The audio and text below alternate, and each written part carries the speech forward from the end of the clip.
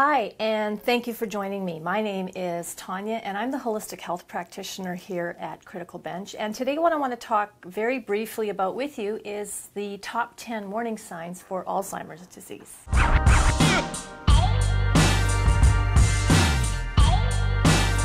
All right, if you have watched any of my previous or other Alzheimer's videos, you do know that this is a topic that's quite near and dear to me. It hits really close to home.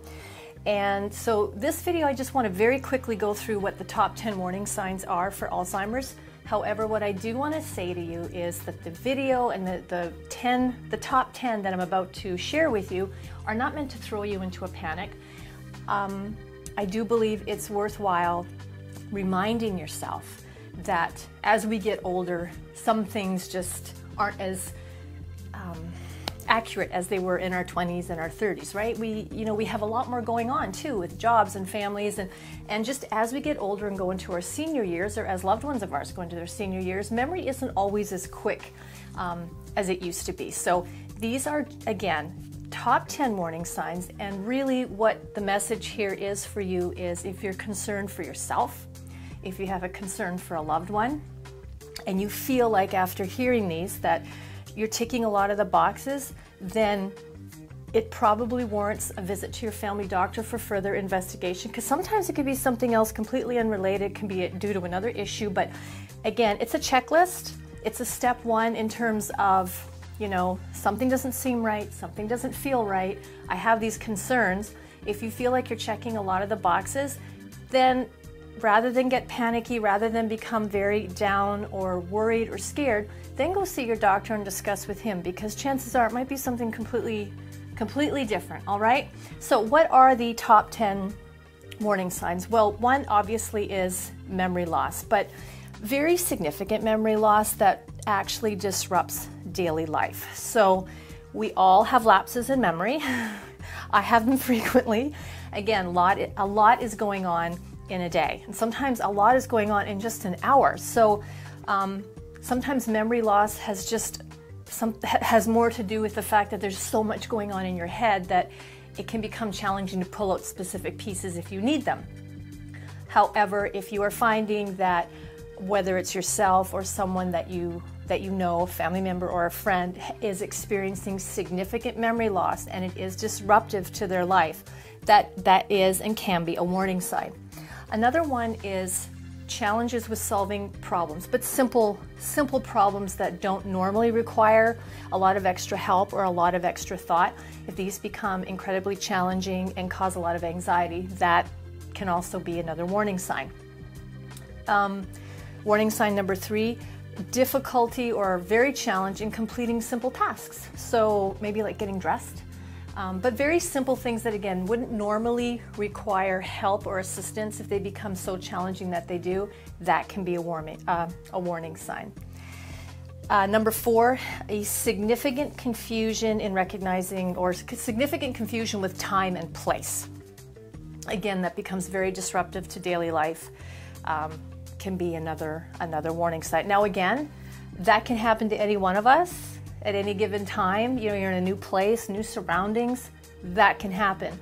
But if it is happening in a way that causes warning signs or red flags to go up, then it's worth checking the box and maybe looking further into that. Number 5, trouble understanding or interpreting visual images and spatial relationship. If that becomes really confusing to the point of causing anxiety, that is another warning sign. Another one, number 6, is a significant problem in finding words when talking. Now again, I am one of the most tongue-tied people that I know. Since working here, I do a lot of videos. I'm on camera a lot of the time, and I can't tell you the number of times I have to redo a shoot, we have to refilm a certain, 4 or 5 sentences because I get all tongue-tied and I forget what I was going to say, or I can't find the words. So stressful situations can make us all tongue-tied. Again, a lot going on in the space of a day, an hour, or in our workplace, lots of stress. All of those can impact that kind of confusion and tongue-tiedness. But If it is something that you're noticing more as a pattern and it's quite extreme, quite significant, quite pronounced, then again it's worth mentioning to a family doctor if it's also being experienced along with many of these other warning signs. All right. Number 7, misplacing things, but combined with the inability to retrace steps. So human beings, we are largely creatures of habit. We get into these patterns.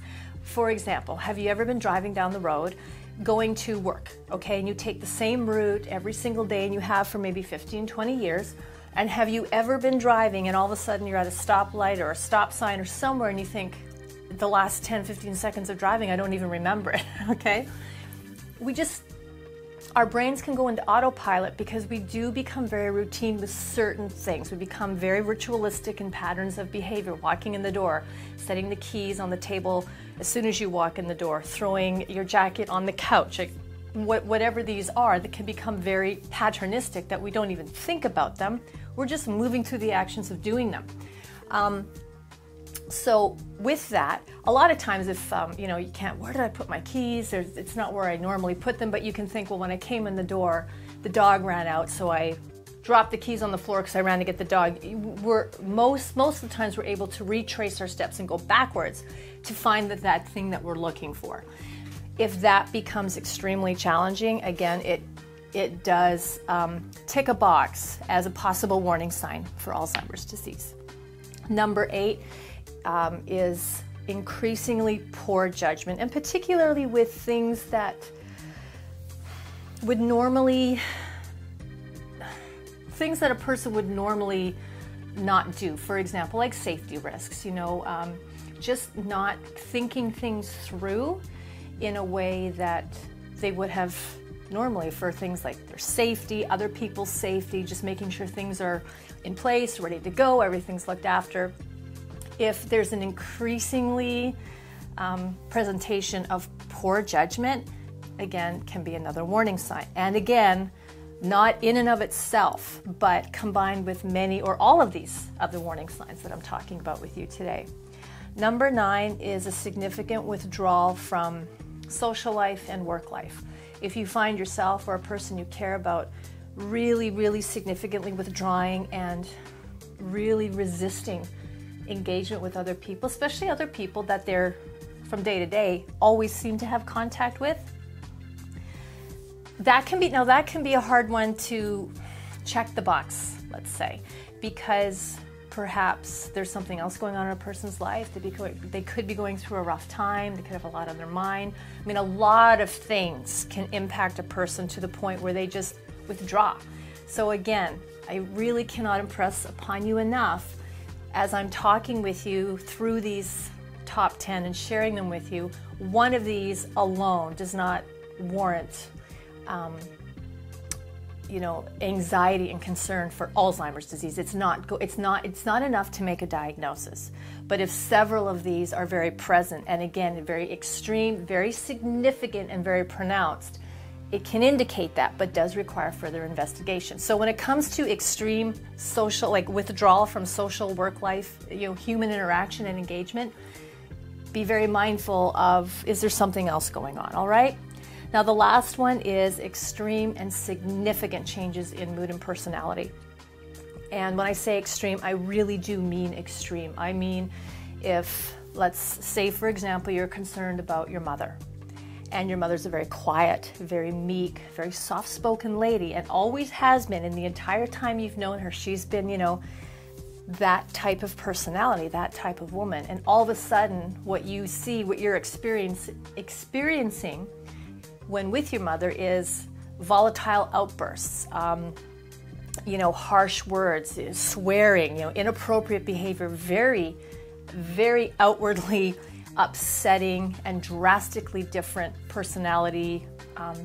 The personality is just different in the way that they behave, and drastic mood swings. So again, in and of itself, that can indicate a lot of other things going on that definitely do warrant further investigation by your doctor, further doctor's visit. But when you look at that, if you are sitting there and you're thinking to yourself, there's a lot of these warning signs that I can check off, with respect to somebody that I'm concerned about, then my recommendation, I mean, I'm not a doctor, I can't diagnose, I won't diagnose, but I would, as someone that cares very much about how this disease is treated, how the people who are diagnosed with this disease are treated, making sure that the treatment and options and resources are out there.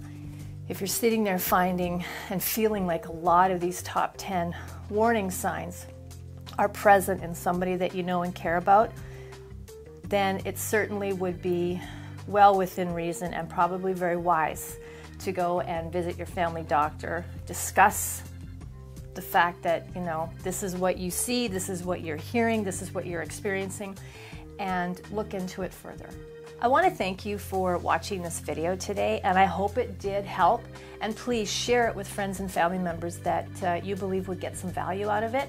If you did like the video, I sure would appreciate your thumbs up. Any comments or questions, put them down below because I do read those and I will get back to you. Again, my name is Tonya. I'm the Holistic Health Practitioner here at Critical Bench, wishing you a very happy and a very healthy day.